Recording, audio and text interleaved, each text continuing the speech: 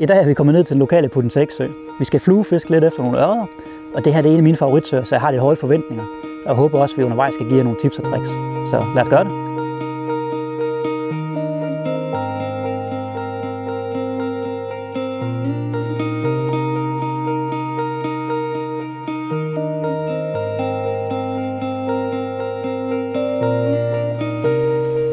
Der er en regnbue herovre. Regnbuerne de plejer ret vilde med de her farveflue her. Så den prøver vi sgu lige. Og der, lige præcis. Ja, lægger vi den lige foran den. Striber hurtigt ind.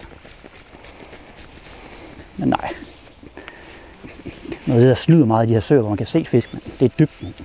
Man tror, de går helt op i overfladen. Men som regel så går de altså lige de her 20 cm nede. Så man skal lige lade fluen synke lidt. Så fisken den rent faktisk kan se den. Den kommer ned i øjenhøjde med den. Vi prøver lige at gå lidt længere opad herovre. Jeg gerne hen i baljen herovre, for der ved jeg, at der plejer at stå fisk. Det er lidt svært at gå fra det, fordi jeg kan også se, at der er noget herovre, men jeg kan ikke se selve fisken. Jeg kan bare se, at der er noget plask. Jeg kan lige se fisken, jeg kaster til. Der er en regnbue herovre. Faktisk jeg er på vej hen imod os. Og sådan lidt større en. Og den har set fluen. Yes, og den kommer efter. Ja, den tog. Sådan. Bum. Så er der fisk. Og træk i modsatte retning af, hvad fisken svømmer.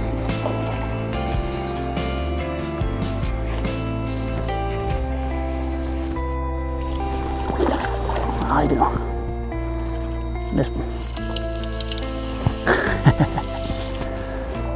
Den ser ud til, at den er begyndt at være træt nu. Normalt så vil man gerne se fisken, der kommer op og ligge med den blanke side i vandet. Det gør den der. Lige nøjagtigt det der. Vi kigger efter. Det er et tegn på, at den som regel er træt. Den er ved at være klar til at blive nettet. Men den er tung.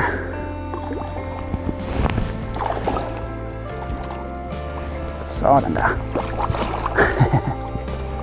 Upsi. Og så er den nettet. Sådan der. Så er fisken ud. Det er vigtigt, når man lige håndterer sådan en fisk, man har fået lov at genudsætte. Man har våde hænder, når man tager den op. Og sådan der. Sådan en fin fisk. Og den får lov at leve videre. Sådan. Det var første fisk i nettet. Jeg prøver så, at vi kan gøre det en gang til. Ja. Nej.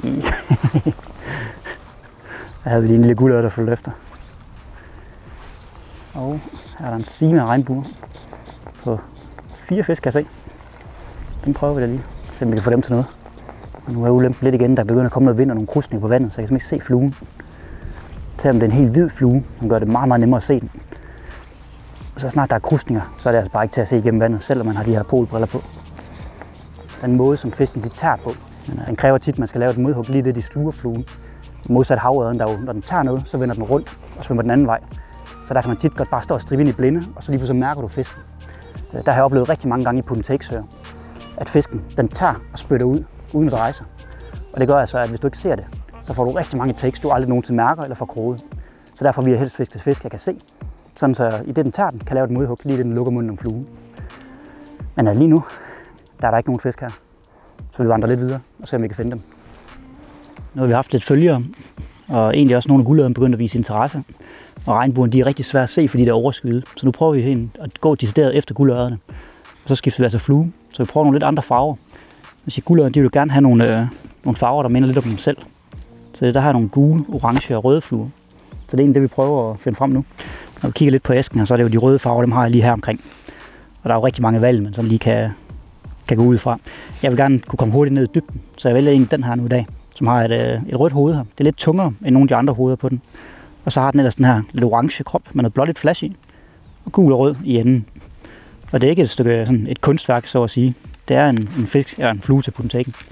Så den skal egentlig bare have lidt pang i sig, og så nogle farver i det rigtige farvespil. Så det bliver den her, vi vælger lige nu. Og kom så. Ja. Vil gerne. Og ja, den tog. Nej! Den havde ellers hele fluen i munden. Men sådan der. Der er nogle af dem, man mister. Prøver vi lige en gang til. Den vil alligevel gerne.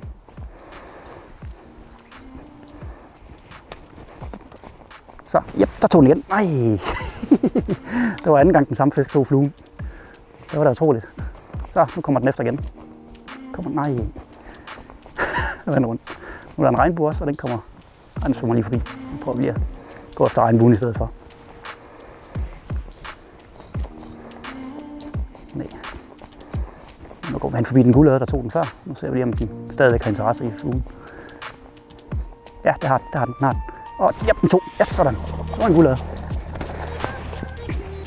Se, den er godt nok, den er sur, den her. Han har rystet hovedet som en tosse.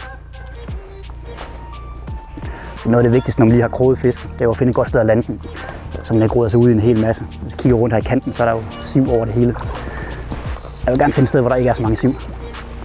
Det er nemmere at få den ind, og hvor linen ikke går ind i siven, eller fisken trækker ind i sivene.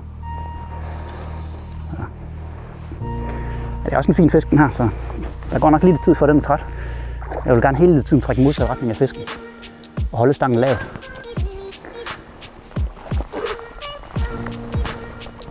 Så, lidt i nettet. Så.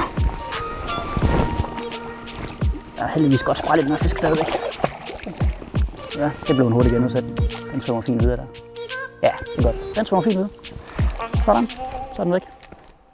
Det grej, jeg har bragt med, synes jeg lige, vi skal tale om, for I har en idé om, hvad der kan være godt at starte med, når man fisker i en put-and-take-sø som fluefisker. Det jeg tager med her, det er først og fremmest stangen. Stangen, det er en klasse 4, 8,6 fod stang. Et godt valg til en put-and-take-sø, det er mellem klasse 0 og så op til klasse 5. Det er det, jeg vil anbefale. Hvis man er helt ny, så skal man nok starte med en klasse 5. Det er en all-round stang, som virker til stort set alt, også uden for put-and-take-søen. I forhold til hjulet, der er det her, det er et hjul fra Guideline, det hedder Fario. Og det man egentlig skal bruge til en put-and-take-sø, det er bare et let hjul. Det behøver ikke være noget fancy overhovedet. Det skal have en lille smule bremse, en god idé. Det er ikke nødvendigt, hvis man kan finde ud af at bremse med sine fingre. Men det her, det har en god ørredbremse, som man kalder det. Jeg kan ikke huske selve trækvægten på det, men hvis jeg strammer den helt til, så kan fisken stadigvæk løbe af stedet. På hjulet, der har jeg en weight forward line. Der er mange forskellige liner til fluestænger. Til put-and-take-søen, der er det absolut nemmeste. Det er en flydende weight forward line, og den skal egentlig bare matche stangen i vægt. Og det er noget, en grejbutik kan hjælpe med at få fundet det rigtige sæt, der matcher. For enden af weight forward linen, der har jeg så et forfang. Det forfang, jeg bruger, er fluorocarbon, og det er noget, der bliver tykt op i enden, og så bliver det tyndere og tyndere hele vejen ned. Det kan man selv binde, eller man kan købe noget færdiglavet ved grejforhandleren. Jeg bruger cirka 1-1,5 stangslængde forfang. Det er smag og behag. Jo længere et forfang, jo sværere er det at håndtere. Det er svært at kaste med, men jo færre fisk skræmmer du, når du kaster ud. Så der må man gå op med sig selv, hvad man kan håndtere, og hvad man går efter. Så kommer vi til fluerne, og når det kommer til fluer, så er der jo lige så mange, som man kan tænke sig til, især hvis man binder selv. Det udvalg, jeg bruger primært på den her årstid, det er dem, der ligger i æsken her. Det er nok nærmest det, man vil kalde woolly-bugger. Der er også lidt forskellige variationer af den. Det er i bund og grund bare en dusket hale, lidt dubbing-krop, altså en glimtende krop, jeg laver tit og ofte. Og så har jeg lidt forskellige længder og lidt forskellige farver.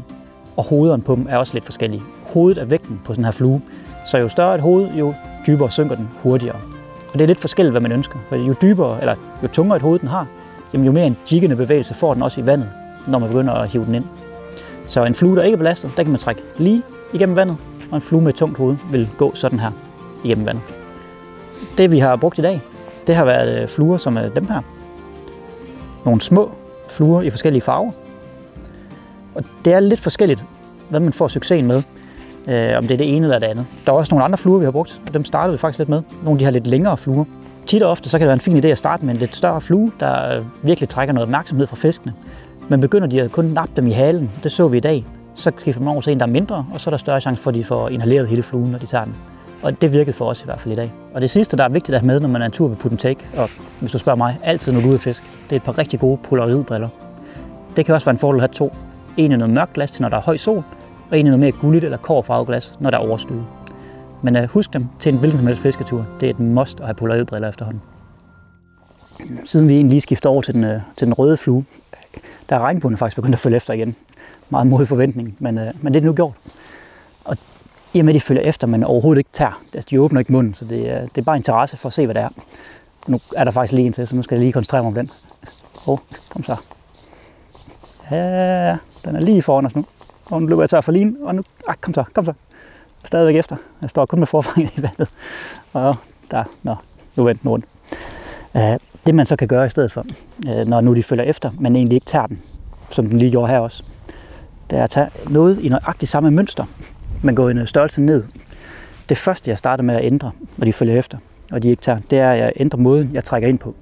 Så prøver i stedet for de små korte ryg, nogle lange ryg, prøver nogle pauser, prøver at speede hurtigere op, køre langsommere, men de bliver ved med bare at følge efter. Så det næste naturligt at gøre, det er at skifte over til en flue, der minder om, men bare mindre. Så, den tager den her. Og kom. Ej! Den var også lige hen og bide fluen, men den røg så igen. Typisk. Ja, nej, den tog igen. Og igen. 3 gange havde den fundet i munden. Så sidst på dagen, 10 minutter tilbage at fiske i. Og så kommer der selvfølgelig en fisk og tager den. Det er fantastisk. Vi har været hernede sammenlagt i 4 timer. Og de første 2 fisk, vi fangede, det tog inden for det første kvarter, vi skød på. Der havde vi 2 fisk. Så har der bare været stille i 2 timer. Og så lige nu var der en fisk, der tog igen. Så er den klar til at komme i nettet. Sød lille fisk. God måde at slutte dagen af på. Og den skal selvfølgelig også have sin frihed igen. Og stadig svømmer den.